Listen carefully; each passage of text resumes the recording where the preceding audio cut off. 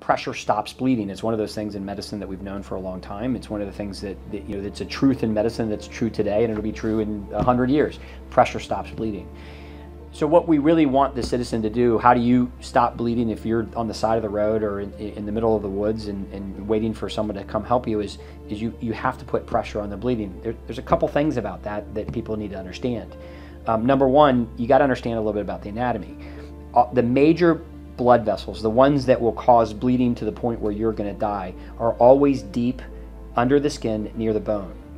So they're always down, they run right along major bones. That means that you have to apply a lot of pressure. It's not just a little bit of pressure, it is a significant amount of pressure. Number two, it may cause some discomfort, and that's okay. You're not doing any damage, you're not hurting them, you're actually saving them. And number three, you have to hold it for a long time, right? You have to make sure you're holding pressure for long enough that the clotting process starts. How long is that pressure? As long as you can. I mean, it's until we get there, or until you can't hold it anymore. What people have a tendency to do is they want to come up and put a bandage on a bleeding wound. A bandage doesn't stop bleeding. All it does is soak up blood.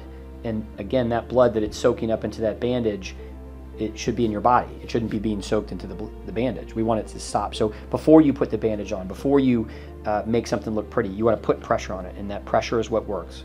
If you don't get the bleeding stopped, even if you slow the bleeding, maybe you buy that person enough time until we can get there and completely control the bleeding.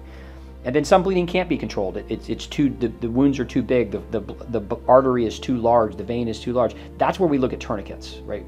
And even still, if you have a wound that needs a tourniquet, I want to put pressure on it while I'm getting the tourniquet in place. Because if you're free-flowing blood while I'm working on getting my tourniquet, you're dying while I'm getting my tourniquet in place. We want to stop the dying. We stop the dying by stopping bleeding with pressure, and then we apply the tourniquet, which then further controls it.